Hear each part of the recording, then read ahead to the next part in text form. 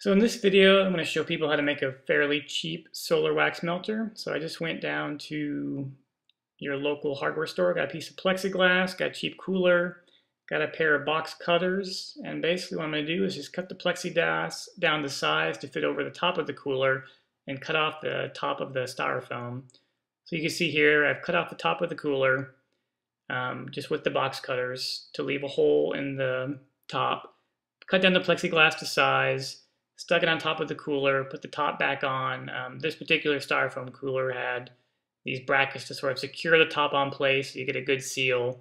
So when the sun hits it, you get that good greenhouse effect and really heats up the cooler. Then basically just need some plastic containers, put a little water in it so the wax doesn't stick when it melts through, put a paper towel on top and secure with a couple rubber bands. Now you can see you have the containers inside your cooler, and here is my wax that I've gotten from my first honey harvest, which has been washed of all the excess honey and dried.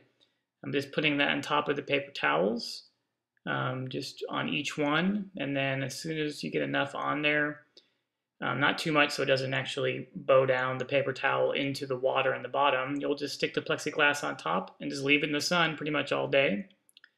And this is the end result. It was 95 degrees here in Austin, Texas, so it pretty much melted the wax right through the paper towels. Took about, I think about 5-6 hours, was in direct sunlight the whole time.